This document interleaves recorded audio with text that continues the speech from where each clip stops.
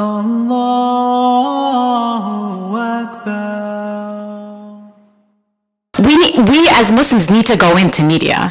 We need to go into other fields. MashaAllah, we are filled with doctors and lawyers and engineers, and you guys are great. But there was this mentality when, the first generation, our parents first came here, was like, we need to find the highest paying job so we can sustain the community, right? I go online and I want to find a Muslim doctor. I have so many to pick from. So many. I need a lawyer. Plenty of Muslim lawyers out there. Engineers, you guys got it. 20 cardiologists, MashaAllah.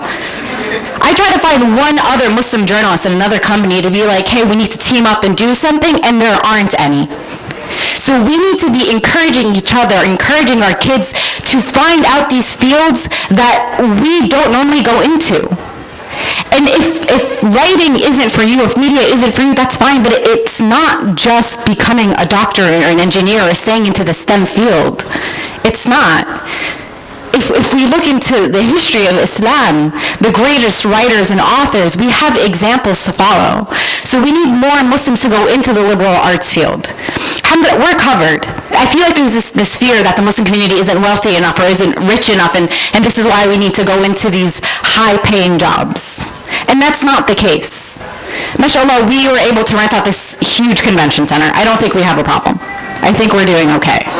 But if we're going to sit here and complain about our coverage, like Linda was saying, that people cover us poorly and why aren't we getting more positive coverage about the Muslims, then study it. Go into it. Intern at your local paper. And I know it's not easy. I love my parents to death, but I'll be honest, they weren't thrilled when they knew I was going into media.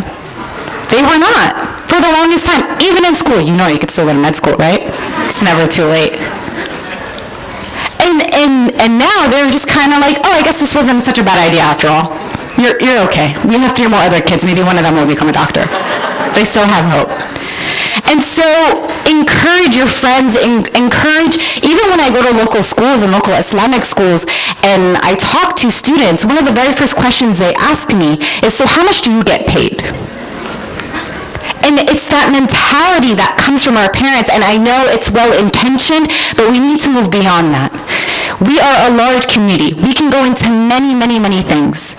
So if your daughter or your son or your sibling wants to go into writing, wants to go into art, wants to go into something that may not bring in 6 figures, do not discourage them.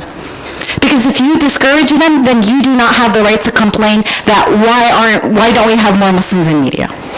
That's just the fact of the matter.